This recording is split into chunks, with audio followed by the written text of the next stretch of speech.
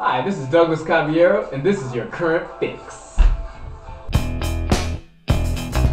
Today we're heading to Iceland, home of Bjork and Sigurd Rós, for the 9th annual Iceland Airwaves Festival. On the menu is 5 days of music, over 150 bands, and rotten shark meat. Good. Hi, I'm Manoj out, your daily fix correspondent. I'll be your link here in Reykjavik, bringing you the unique sights and sounds of this amazing festival. It's late right now, so I'm gonna get some sleep. But tomorrow, we're gonna check out this amazing country of Iceland.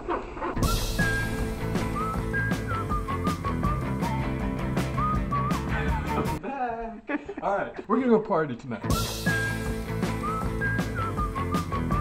Iceland is a volcanic island 2,000 square kilometers in size with a total population of only 300,000 residents. We will stop in a greenhouse where you can have the opportunity of seeing the Icelandic banana plants. With lush wide open spaces, amazing scenery, and natural wonders like geysers and waterfalls, it's no wonder there is so much creativity brewing in Iceland. I'm here at Careth Crater. Bjork performed here 20 years ago in 1987, one of her first major concerts. She was performing on a platform hovering above. Amazing sight. And it's very cold.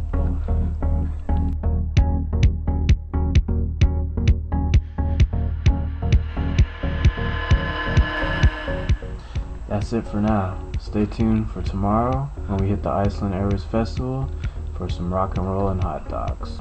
I'm gonna hit the sack.